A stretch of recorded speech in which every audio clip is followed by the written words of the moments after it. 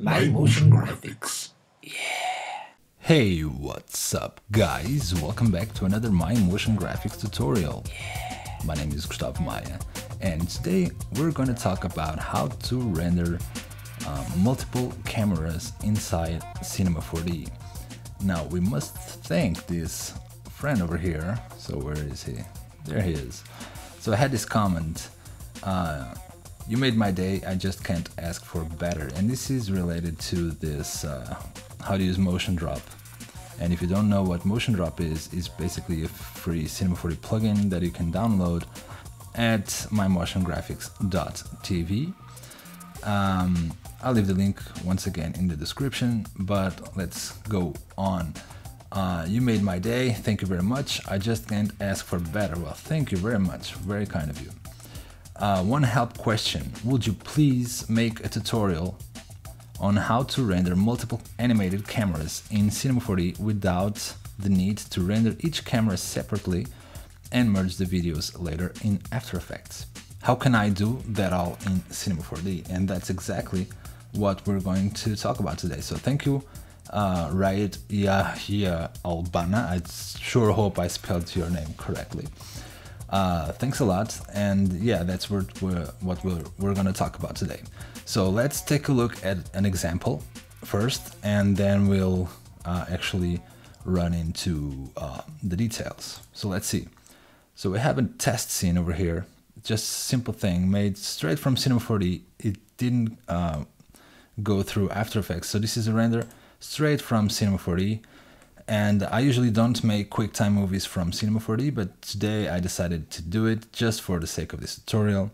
And, you know, just because also the point is not to go through the After Effects. So there you go. So the thing here is that we have three cameras, right? We have three objects. We have the 1, the 2, and the 3, right? And we have three cameras. So the first one shots from here. It has a slight movement. And the second one, same thing, the movement is slightly different.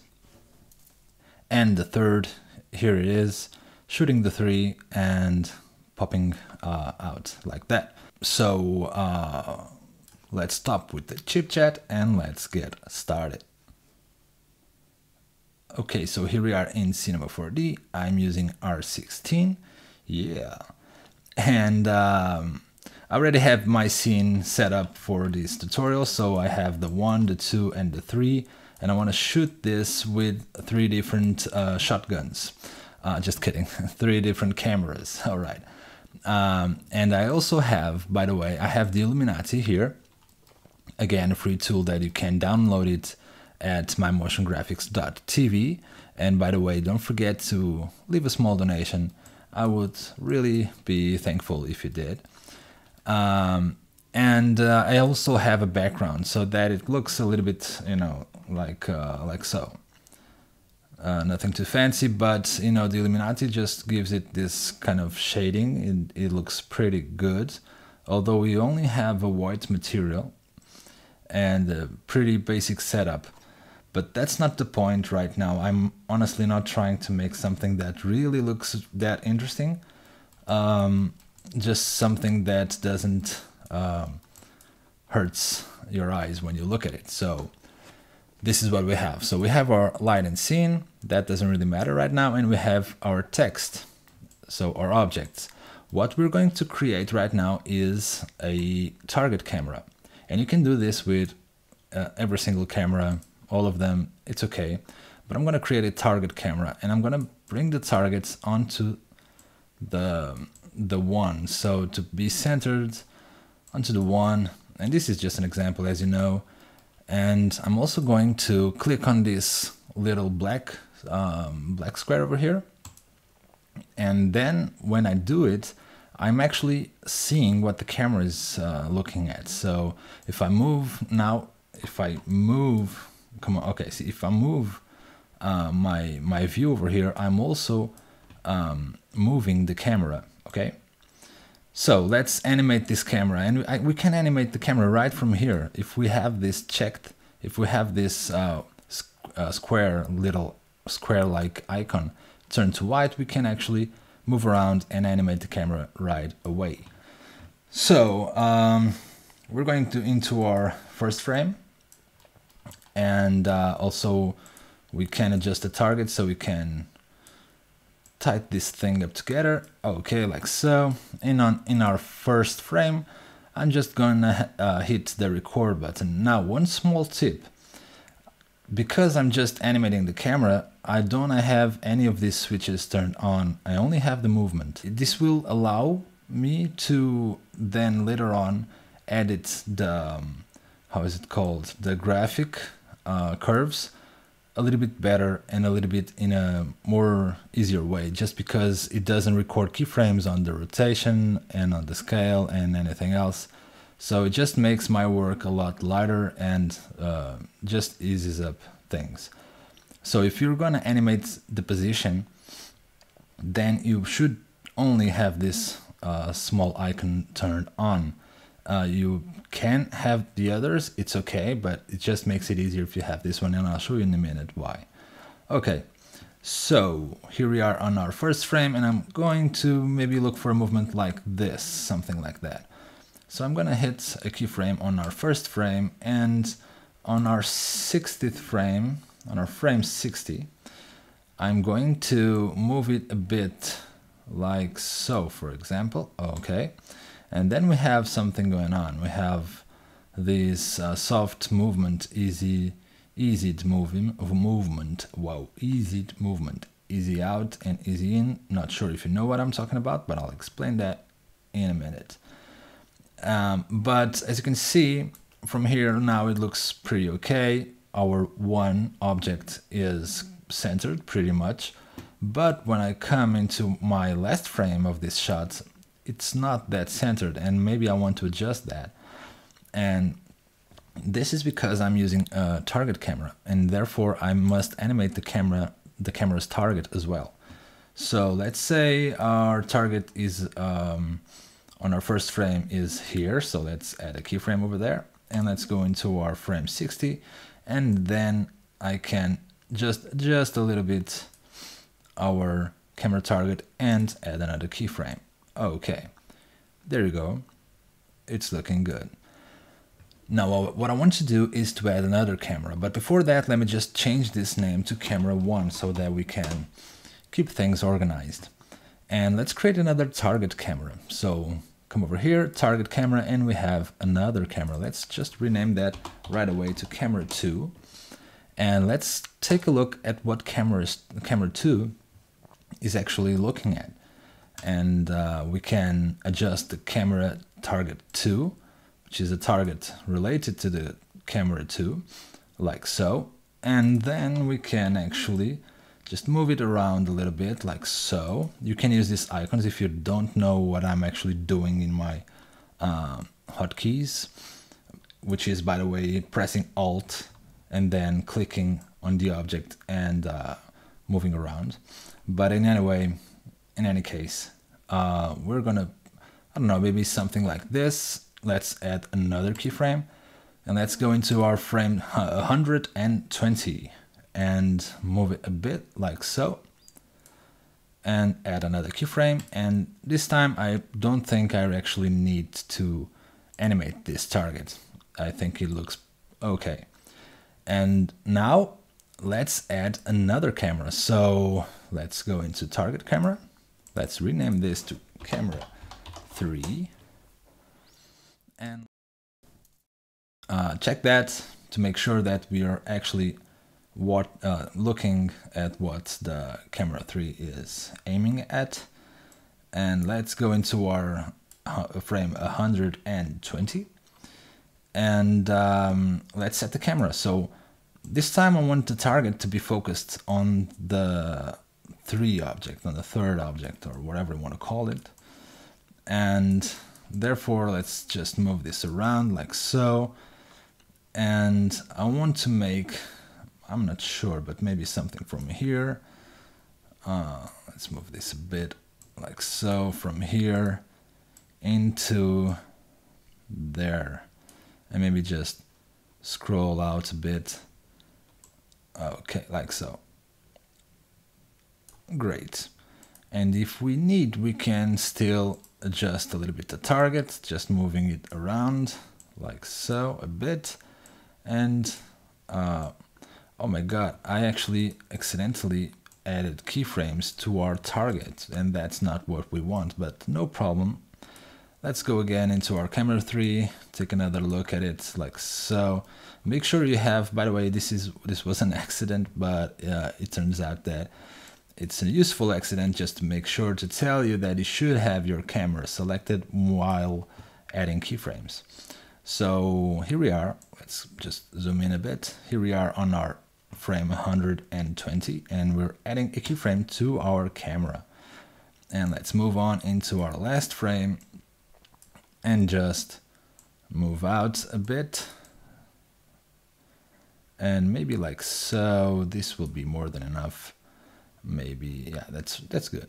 And add another keyframe. So now we have one animated camera, which has the target animated as well. But in any case, we have another camera animated. Let's go from the start. So we have the camera 1 from 0 to 60. And if you want to see what the camera 1 is actually looking at, we can click on this little icon here once again. So here we have, oh, I'm so rusty today. Here we have our first camera. Then from the frame 60 to the frame 120, we have our second camera. And our third camera should be from the frame 120 to the 180. Okay, I will just adjust a little bit this final animate target over here so that it looks a little bit better. Okay. Now, one thing that we can do to improve this is to animate or to edit the curves, and this I really recommend you to do almost every time you animate anything, is that you right click on your object. Let's go into our first camera first.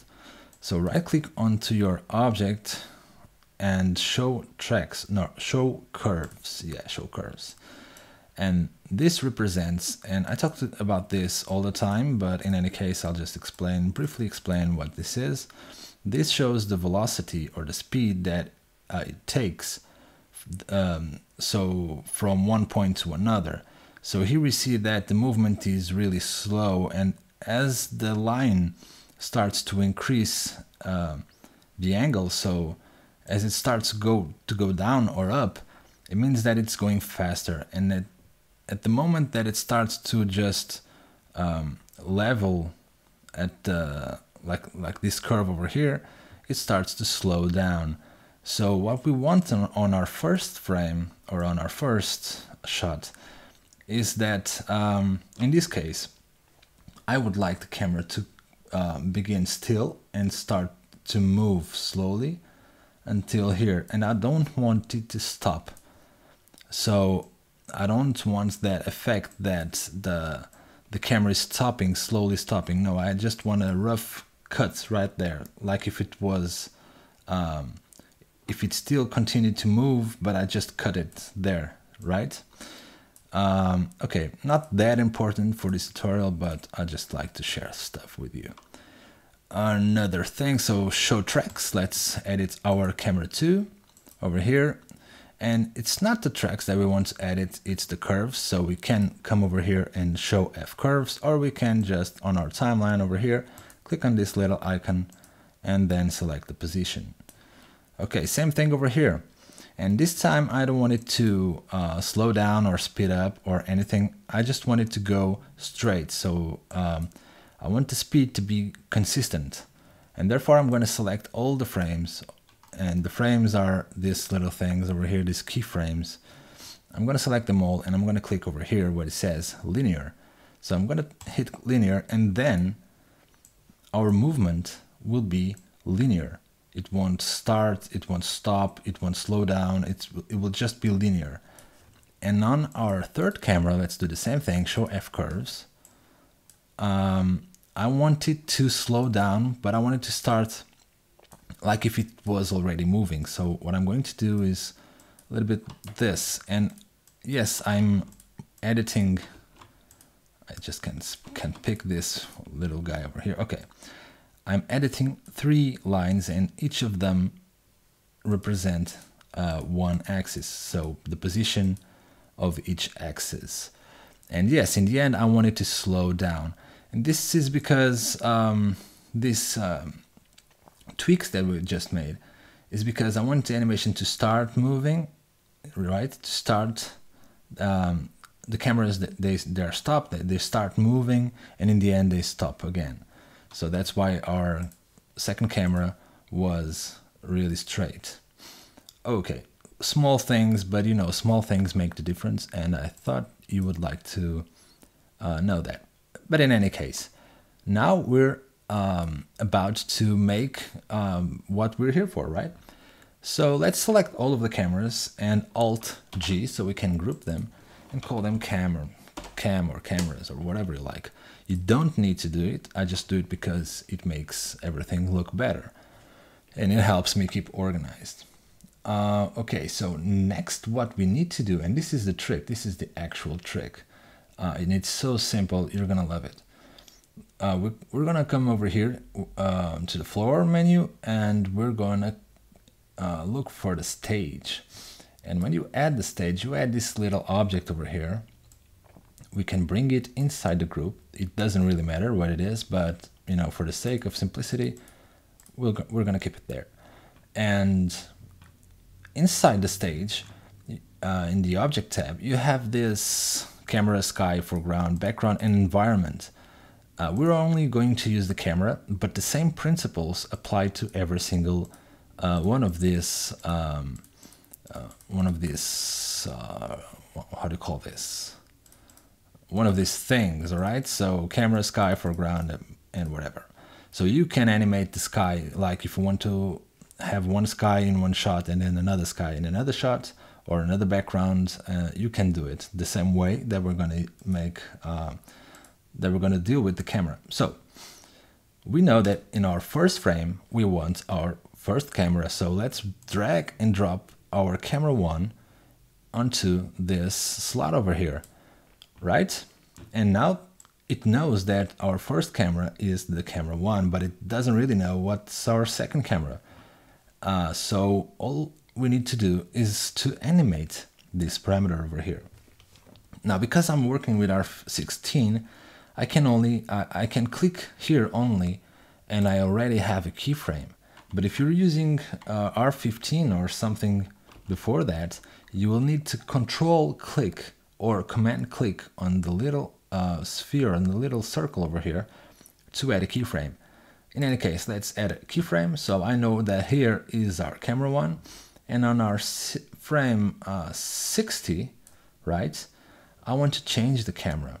And it's as simple as to bring our camera 2 over here, and then make sure to add a keyframe.